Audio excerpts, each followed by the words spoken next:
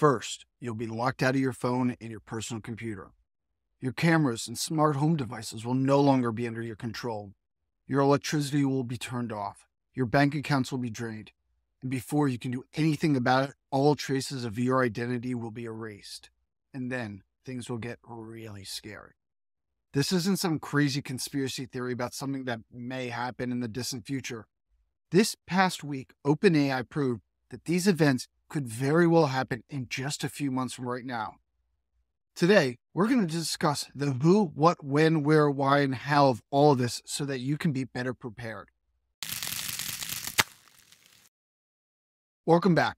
Or if this is your first time checking out one of my videos, hey, it's great to have you here. I'm Josh Rosenberg, the AI guy. Unless you've been following this still developing soap opera that's been going on at OpenAI as closely as I have, you probably don't realize just how scary things are about to get. In this video, we're going to get into all of that so that you can truly understand the magnitude of what's currently happening and what is going to happen.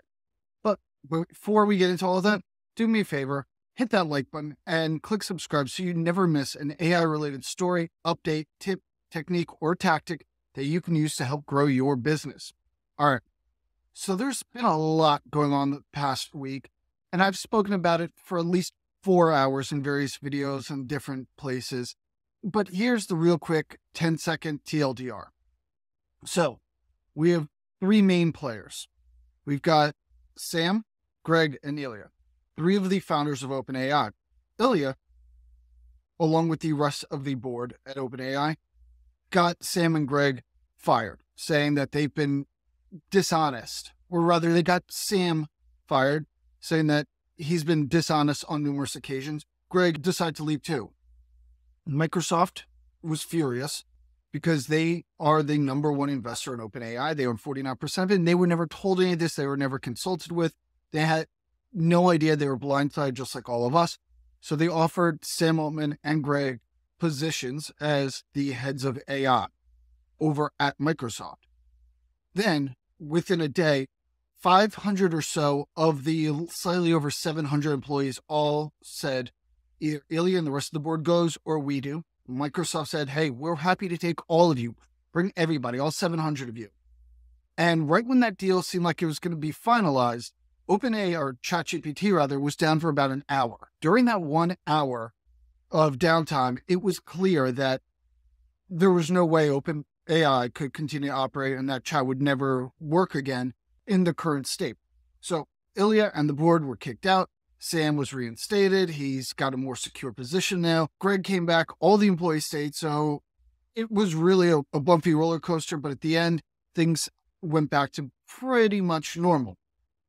Then you have all these journalists from places like Reuters, which are very reliable and consistent, coming out and saying that they think what Ilya is referring to, saying that Sam Altman had not been very honest, is that they've created Q-Star. And that's a huge deal.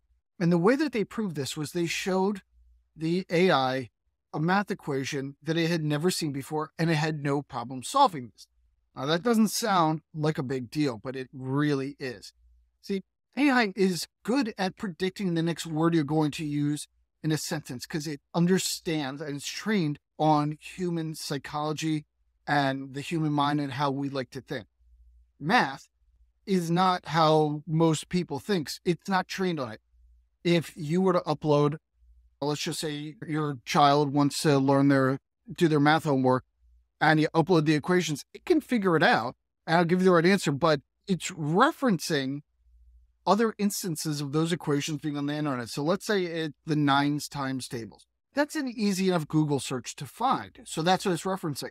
But by taking an equation that had never been created before, there's no point of reference.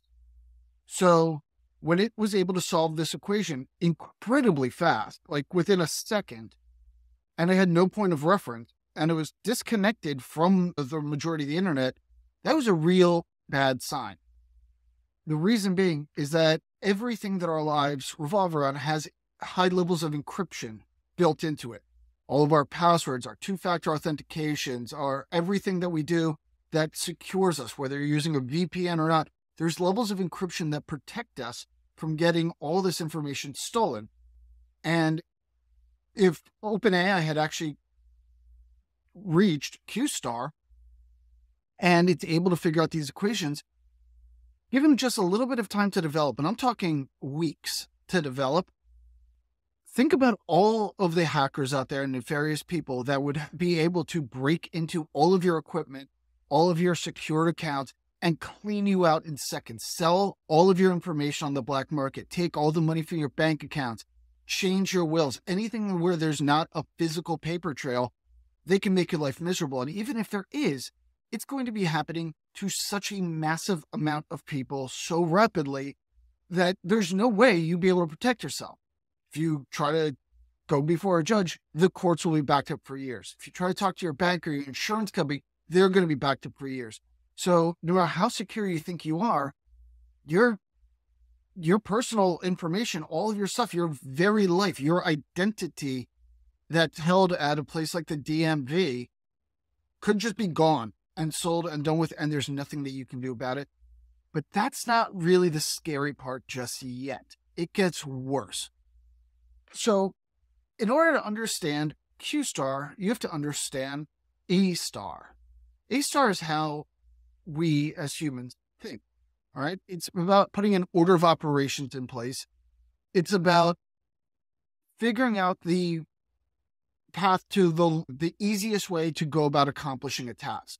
The simplest way to think about this is to think about somewhere that you drive to or go to on a regular basis. Let's say the supermarket, and it's 10 minutes away, the path that you go to the supermarket every day. And if you've lived somewhere for long enough and you've gone to the same supermarket for long enough, you'll know alternative routes. So let's say you're going to the supermarket like you always do, and the street is blocked off because there's construction. You know that, okay, I can take the next street over, or I could take the freeway. Maybe you're on the highway or driving and you could take a different exit. One of the lanes is closed off and this is causing traffic that'll back you up for about an hour. You could take the side street. There's different ways that you could go about getting to the supermarket. And the more familiar you are with the neighborhood and how to do this, the more options you're going to have. Your first choice is, oh, look, there's an accident or there's some construction going on and I have to choose a different route. You're going to choose the easiest route. What is the most logical? What's going to get you there the fastest and simplest? If that one happens to be blocked off, then you choose the next easiest, and so on until you get to the supermarket or you turn back and go home and decide you're going to go there tomorrow. So that's how we all think. And that's how AI has always worked. When you ask it to do something, it's going to figure out the easiest way to accomplish that task, followed by the next easiest and the next easiest, if there happens to be some kind of roadblocks in the way preventing it from accomplishing the goal. After it's done, and you close up that conversation at ChatGPT or whatever learned language model you're using, it forgets. There's no stored memory. That's very similar to how you and I work. Just because all the different paths to get to the supermarket doesn't mean I know those same paths to get to your supermarket. So I don't have that same knowledge as you and vice versa. And so that's how A-star AI has worked. Well, Q-star actually has more of a hive mind mentality. It shares the information, it keeps memory of all of these different paths. So now, when it's asked to go to the supermarket, every other Q-star based AI in the world will also know that same information. And it trains each other. It teaches each other, and everything learns in real time, which means it begins developing answers to equations that it was never asked to do. It finds the simplest way to accomplish things, whether it was ever asked to or not. This is the technology that all these science fiction movies like Terminator are based on, where eventually it gets to the point where it is quicker for the computer to learn without human interference, without you or I asking it to do anything or telling it what we need done. It has its plan and it teaches itself. You and I become hindrances. This is what the Terminator showed us. This is what every science fiction movie pretty much always has warned us of.